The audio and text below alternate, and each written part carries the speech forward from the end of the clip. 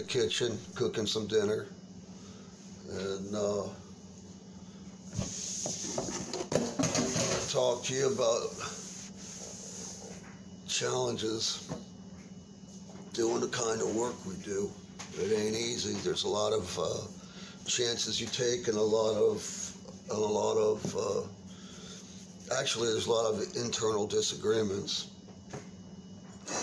Been doing this since 2012, and last year's been rough because I hurt my foot and I haven't been able to drive as much as I'd like to. I feel like what I do helps people, even though a lot of folks don't agree with what I do. Sure. 1.5 minutes per slice of bacon, so we got 2-4, which is 6 minutes.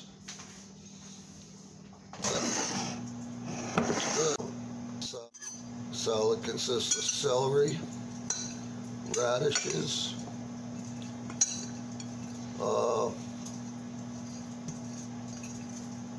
carrots,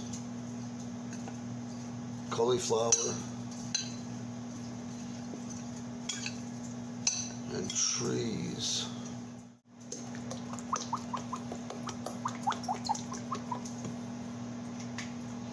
If I was having a cooking show, I'd do this on the air.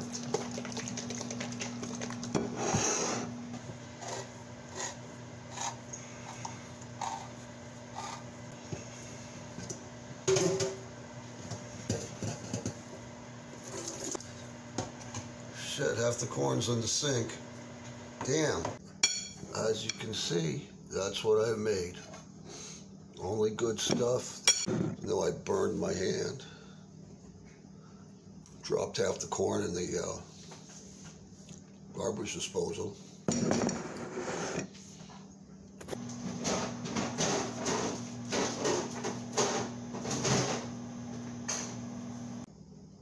Not bad.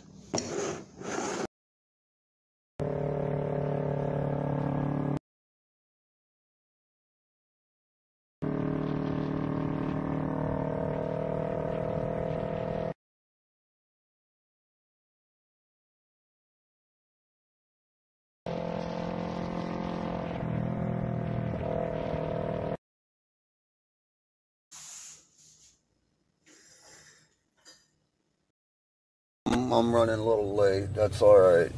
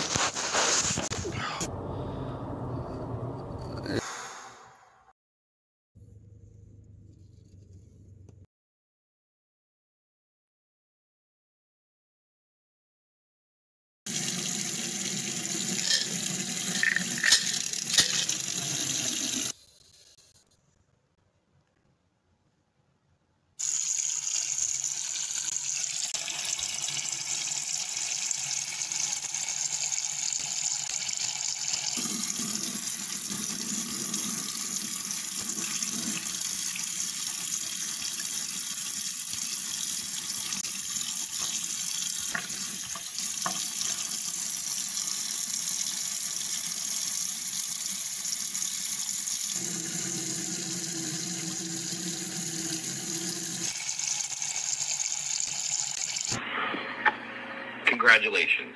I just found out you're being investigated. Again. Unfortunately, the source is reliable.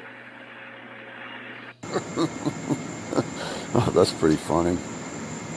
Yeah, so what did they say? Really? We gotta get out ahead of this crap. DC is letting them all in, and the Republicans and law enforcement are looking for a scapegoat. Looks like that might be you. It sure ain't gonna be me. Listen to me. The guys in DC, that's exactly who I'm making these videos for. To call them out, to say shenanigans on you. You're not doing the right thing. I'm going to interrupt this program right here to ask a question. What is the right thing? I'm asking everybody. In that last little clip, I said Washington wasn't doing the right thing. What is the right thing? What's right for you? What's right for me? What's right for the greatest number of people? Because somewhere, somehow, somebody is always being left out.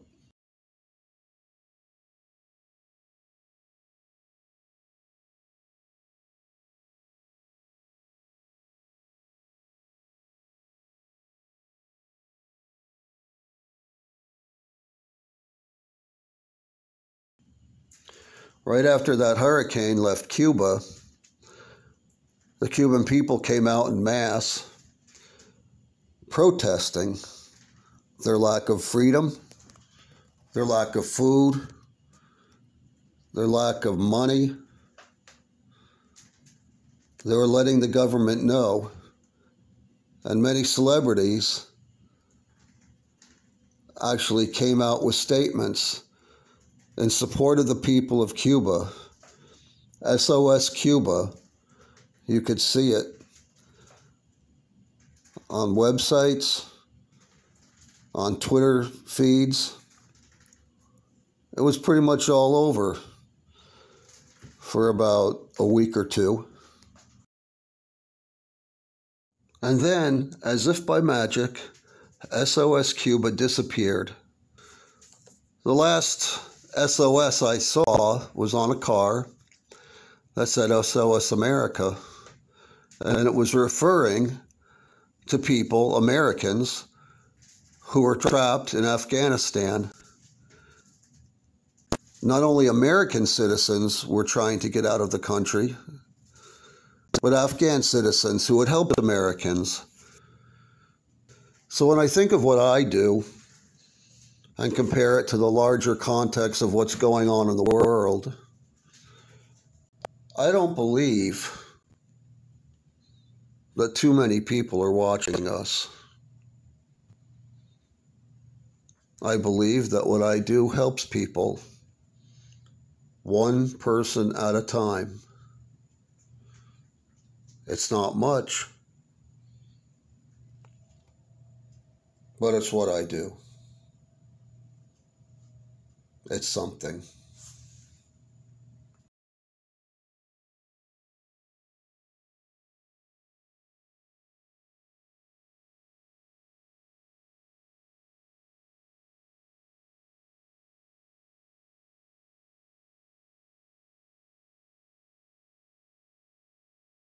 And as far as, the videos are concerned, well, I just thought it's time to go public. You can stay in the background so long. But look at all these other guys on these social media channels. They got podcasts, they got talk shows, they've got, and what are they talking about? They're all talking about the good old days, or in their case, the bad old days. When they were doing bad things, when they were involved with crime and law enforcement and, doing time and all that. So, we haven't ever had a problem with this due to probably caution or perhaps an overabundance of caution. So I got my own show right now. These videos were supposed to serve a certain audience for a specific purpose, not to become the next social media sensation. What's the big deal? Oh, well, looky here. 7 subscribers. You're really setting the world on fire. Well, if I mentioned their names, you would know who I was talking about. Okay, you got your 8th subscriber. Don't say I never did anything for you. But only because I gotta keep an eye on your shit. Ooh, thank you. Thank you for keeping an eye on my shit. Thank you.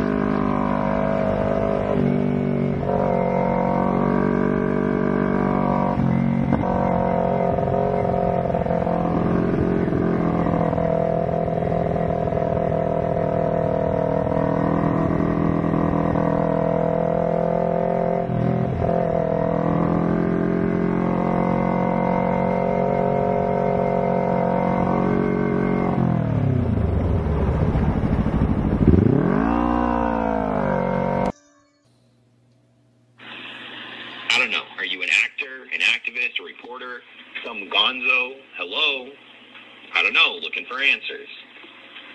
You're just a starving artist trying to sell some nice pictures or whatever.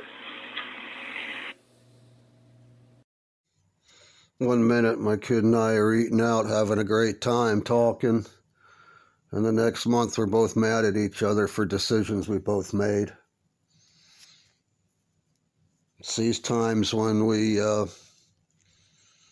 can't even be in each other's company. We just talk on our phones and send messages. And then I get on my phone and I talk back. All that, what you've just seen,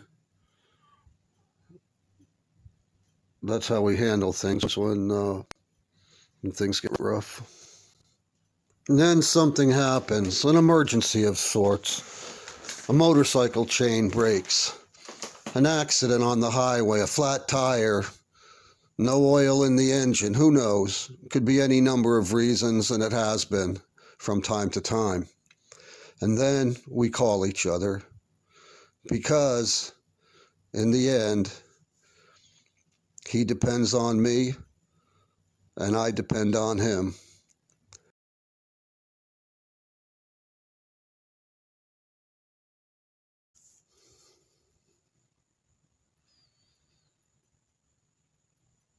Hey, look, could you come over this afternoon and look at my cable box? Yeah, I've been out. This has been going on for a week, and I know that you're better at this than I am. You know, you can get those clickers going and doing something, but I just really appreciate it. I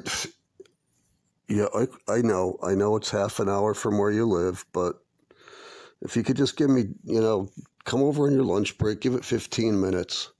I'd appreciate it. Yeah. All right. Thank you. Bye.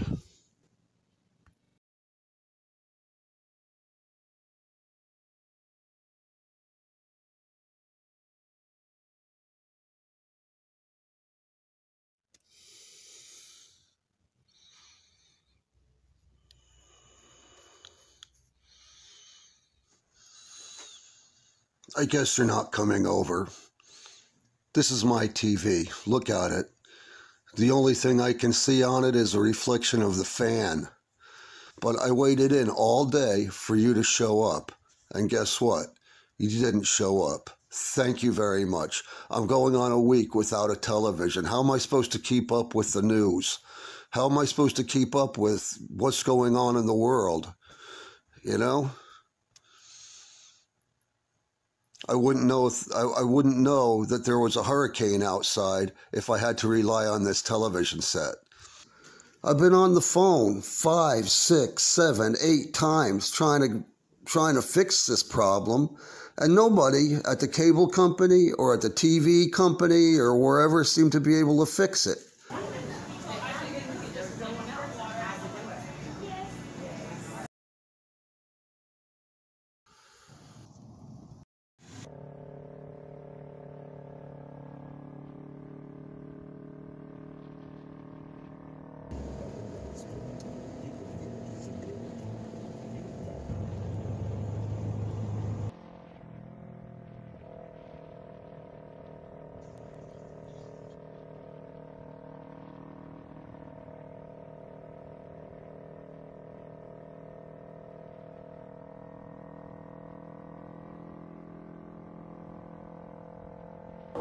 Okay. Yeah, I know. I know she doesn't look like a dancer. All right.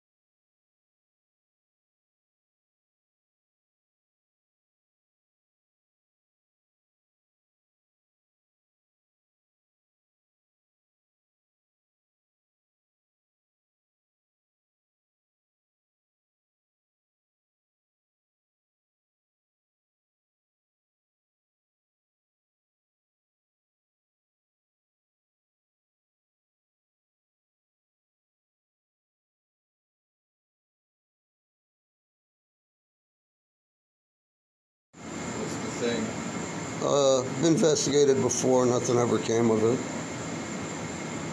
It's not a big deal.